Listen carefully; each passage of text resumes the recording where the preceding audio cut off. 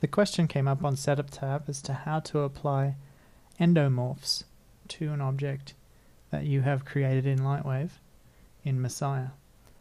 So I'm going to show you how to do that.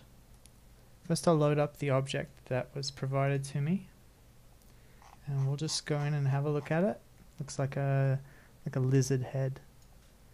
I'm going to press tab to get that into sub D mode. In setup, I'm going to apply the morph blender effect. So I've applied that. So now I'm going to create, once I've got the morph blender effect applied, I'm going to create a new slider. In the slider block, here in setup tab, there's cluster value and also EndoMorphs.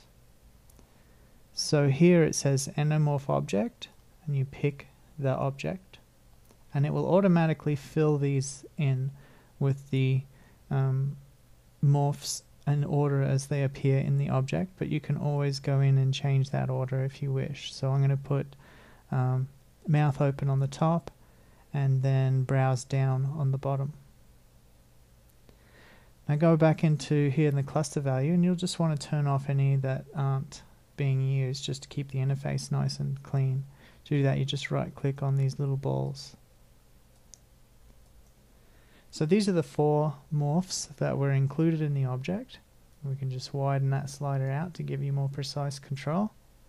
And now here in animate, you can do the mouth open and close. Of course, just like any morph, you can push it from here open and closed, but you can also go negative and more than the 100% and less than 0. And that's particularly helpful for more subtle morphs like this browse up and down. If you were to just leave it at that, it wouldn't do a whole lot, but if you crank it way up, it does a whole bunch more. So that's a kind of a neat tip. But anyway, that's how you use EndoMorphs in Messiah, and hopefully you'll be able to continue on with your project and do lots of great things with this new knowledge.